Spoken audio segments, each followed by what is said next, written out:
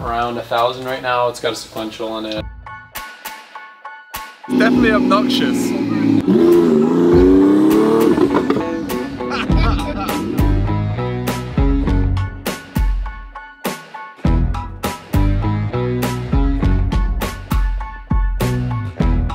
Alright guys, what's up? Welcome to the Drift Games vlog. We're here with Adam. Adam, thank you so much for allowing us to come into your compound. Look, everybody who watches our channel is aware, I would imagine, of what you've done here and the crazy place. But today, we get to look at it from our perspective and see kind of maybe the things that are normal to you that are definitely not normal to us. The weather, even for us, is not normal, so that's probably normal to you now. We are here, what, 5 months now? Yeah, I think we moved in around like March, I want to say. So it's kind of new, but we're getting there. We're getting set up. Is it like we took a tour with Duarte earlier, and I was just thinking how much work it is to do one small piece of this. And then you've got so many pieces all together, so I'm sure it's a long project. But Adam's going to give us a quick tour around. We're going to have a look at some of the cars, just see what happens. Just have a little casual stroll around and see what happens. I don't know how casual, probably casual for you, not so casual for us at this stage. But we're going to hop in the golf cart and go for a spin and ask some questions and see what we get up to. Let's do it.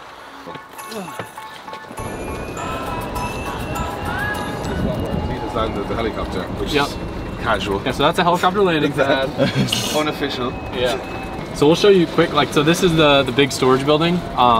When I got this place, all of this was already set up like this. It was all this nice, beautiful concrete. This whole building inside pretty much didn't even touch it. Like, everything was in immaculate condition for sitting for almost 10 years. And it was 10 years and nobody here at all? Pretty much. Wow. So this was a car collector's home? Yeah. And then he passed away? Yeah, so elderly gentleman had a good bit of money, just decided he wanted to restore a bunch of 60s cars and built this compound kind of around that.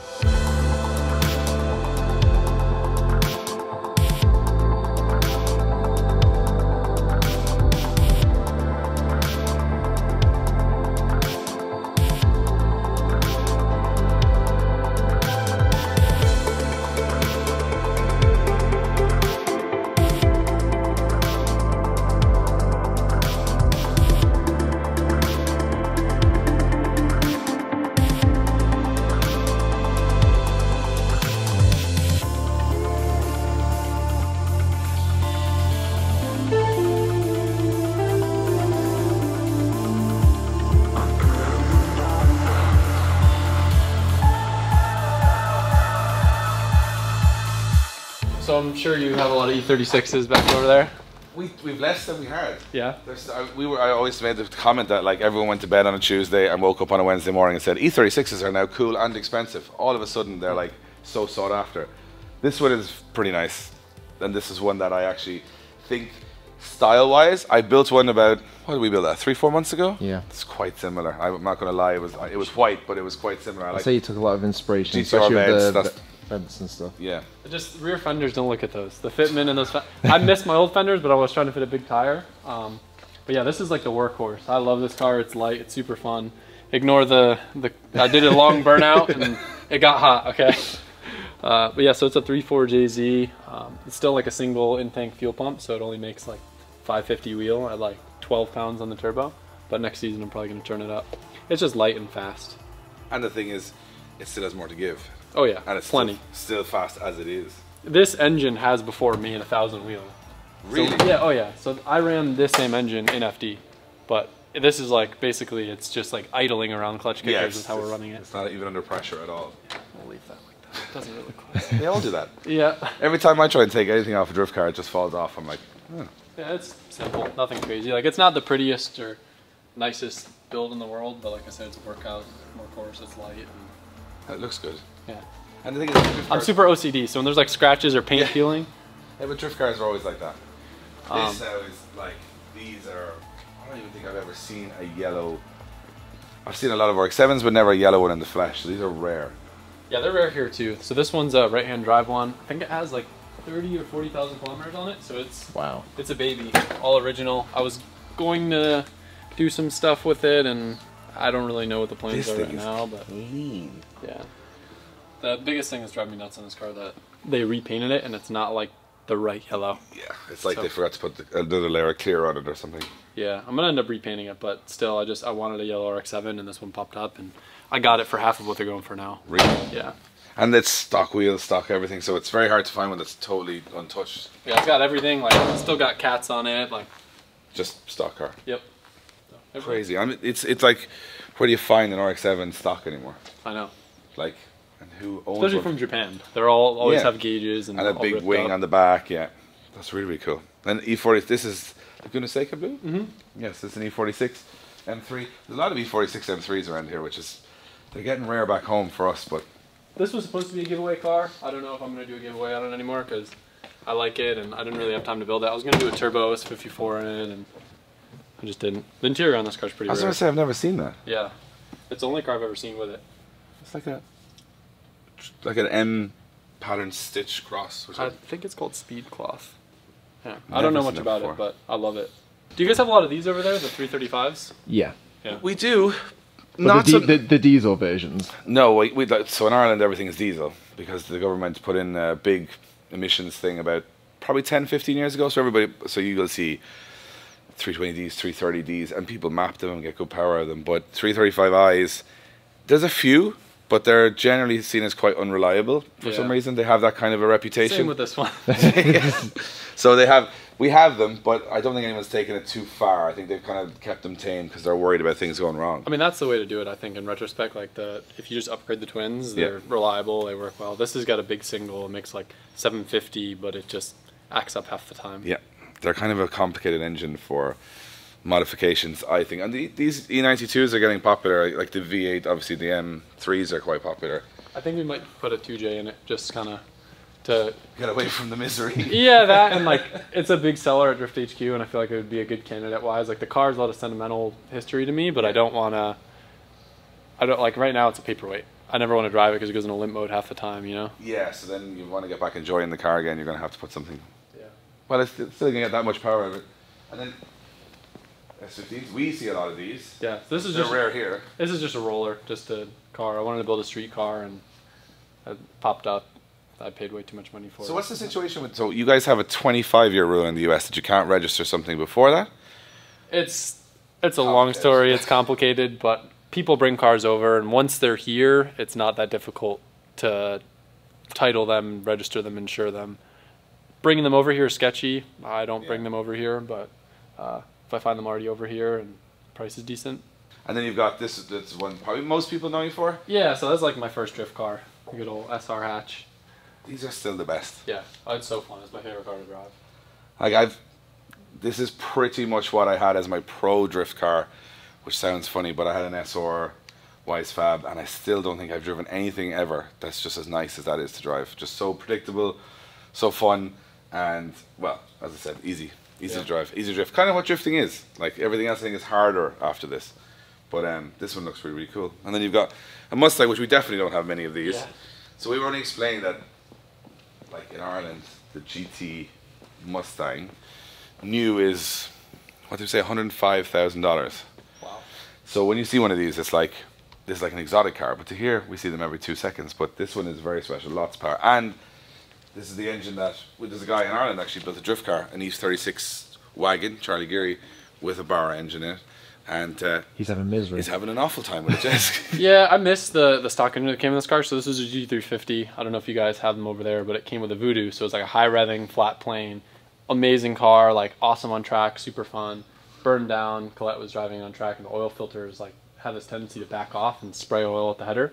Caught on fire, and everything pretty much burned to the ground from the firewall forward. Wow. But I wanted to keep the car alive, and it presented a good opportunity to put a bare end, just because it's such a tall engine that it doesn't fit in a lot. But I really wanted to do one just because they seemed cool. It was something new, 4 liter sick, and it works well. But I think I missed the original car a little bit. Yeah, I mean, it's an experimental engine, and when you do experimental stuff, it's like it just vibrates so much, man. Like, and the thing is, like with these engines, I'm still new to them because we never had them, and then now people are talking about them as the next best thing, but I haven't seen one really work. It works well. It makes great power. Just I think about when drifting, we were like you know, if it was a good alternative to the 2J, because 2Js are getting so expensive now, these are a little less. But very strange that you would take a modern Mustang and then put an older engine essentially into it, the Ford engine, but it works. It fits real nice. It looks like it should be there, right? So this car makes, I think, around 1,000 right now. It's got a sequential in it. 1,000? Yeah. Wow. It'll make more. I just got to put head studs in it, and I never got around to it because it barely puts the traction down now. As I say, does it need more? Yeah, no. Probably not, but I you'll was probably gonna put more in it. Yeah. Put the traction down even with these tires. Which What's cool, I don't know what the one that have you heard the Bear that you have over there? Yeah.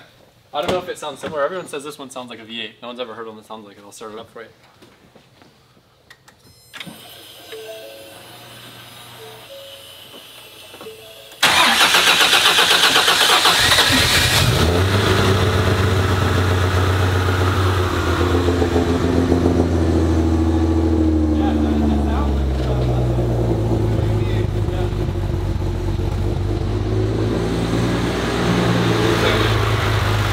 This one sounds like a V8. Yeah, it's got a real deep growl to it. If you had the bonnet closed, no one would know. I don't think. Yeah, no, it's a sleeper for sure. Except the back tires give it away. It's crazy. It's not even like verbal. It's like a V8. Yeah. It's cool. very It's got strange. some big cam Must there. be. Yeah, the cam does a little bit of work for it, but it's like. And on the outside, yeah, you could kind of just think it was a Mustang with some big tires in the back. Yeah. Except for the burn marks on the Got that for some patina. Yeah. A patina on a car that's probably, what, 3 years old? Yeah. But it works. It's a good story behind it. Alright guys, I want to take a second to thank one of our partners here at Drift Games, Strom Wheels. Now they have an amazing range of wheels for BMWs and for a lot of European cars, but on our drift cars we run the DS25, which is an awesome looking wheel that comes in this hyper black. It also now comes in black and white and bronze, so you got 4 colors to choose from. Check out their full range, and if you want to know how strong these wheels are as a drift wheel, you're going to find out later in this episode how they've kept us in the game.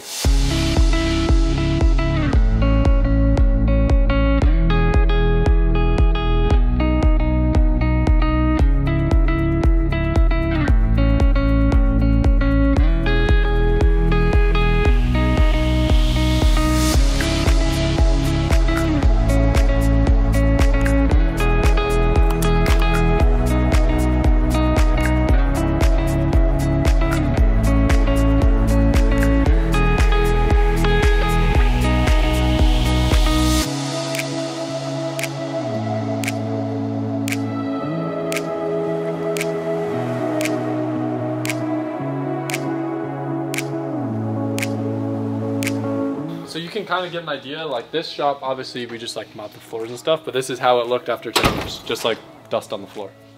I can't. It's crazy, right? Just left for 10 years. Yeah. And then, like, I suppose he was storing stuff, so he wasn't, there weren't customer cars in, out, they weren't really doing much work in here, so I suppose that kept it nice. But like, I can't get over the condition of everything. Yeah. For 10 It's years. super clean. So these are like kind of, I would say, that car's not broken, but that's just the, you know, the drift missile. Yeah. So you got some. My God, that door has been put in. Yeah. It's had some, well, you've done. It's created a new body line at this stage. Yeah, it looks cool. That makes the door that I So that's did just nothing. the cage literally holding that there. No, there's no cage. There's no cage in Is this that car? the door brace? Sometimes it'll. It still opens and closes. Love But that. doesn't it look like there's a door bar there? And that's Yeah, so there is, There is. like, there's a factory Yeah. door bar. Oh, okay. Yeah. So it's just folded around that. Yeah, that is a reason why a lot of series allow us to drive Z's without cages, because they're that good in crashes. It's actually a very good safety point there, that if you Yeah. were driving a stock Z, well, you can't get to the driver anyway, because that's someone's tried a lot. Yeah. I mean, most of these are like, I wouldn't say light taps, but it's just us like playing around. This car has seen a lot of action. I love this car. I've learned more driving this car than any other car I've owned. And they're so simple, and Yeah. they work.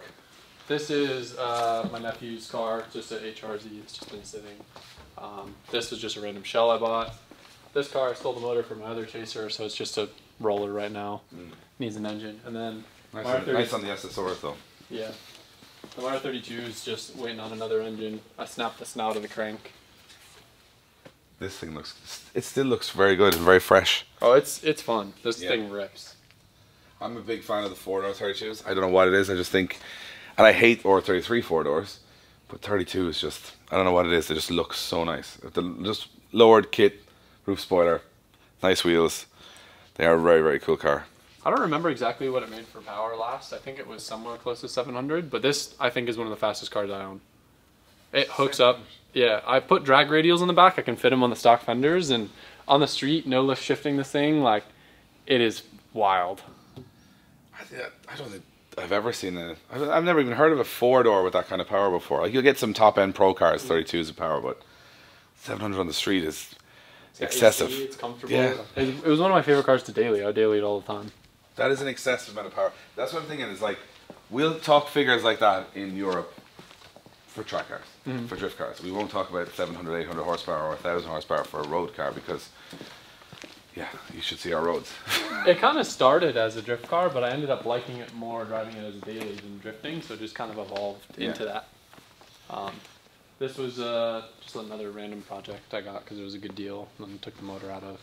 2 C6s? Well, these I actually know. Yeah, Trevor's, and that's a Drift HQ car. And then all this stuff pretty much is mine except for Zeroy. So that's just a little ignorant project. Just twin turbo to stock engine in it. It lasted until it started putting traction down and they kept blowing up, so we built one. Does this work now? Yeah, it does things and burnouts and goes fast. That's an ignorant way to... I think it makes like 800 wheel, somewhere around there. Can you even see over that when you're driving? Yeah, you can drive it. It's actually kind of funny if you want to drive it around. I find it bizarre that you can drive this on the road. Like when we see this back home, you driving on the road. This would be an instant. You're just in jail before you even have time to say the word. Car be taken off you before you even start. Oh, but they just walk out and go, yeah, I'll just take that. Yeah, you should drive it. I'll pull it out. You can drive around the compound. I wouldn't like go full tilt on it because it gets a little rowdy, but it's an experience. Okay. Yeah. It starts up like stock. Just hop in, start her up. It's a 370.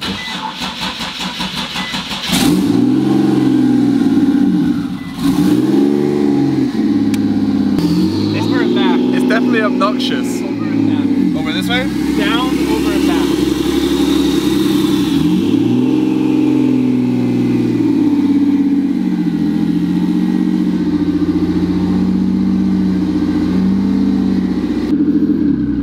That view is ridiculous. It's kind of cool, right? It's like, yeah, you can see everything. You never would see any of this stuff. This is like Japan meets America. This is what people always do with LSs and stuff. And I wanted to do it, and it kind of worked out with this. Like, you know when they build the big stack intakes on like, the V8, this is the same with turbos. It's cool at night because it like shoots flames up in there and pow, pow, pow, pow. That's very cool. It's ignorant, but it's very cool. It's like the most intense way of making your car. Everyone know that your car is twin turbos. You definitely know. It is just drive it around a little. Just drives like normal? Yeah. It is aggressive. There's the aggressive clutch anyways.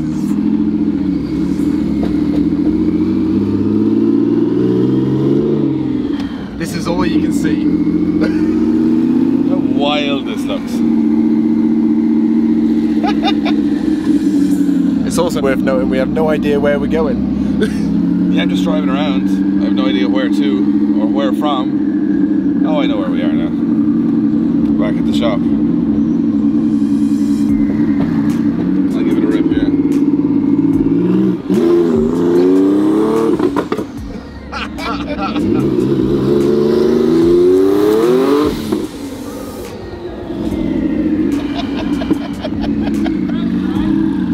That's ridiculous.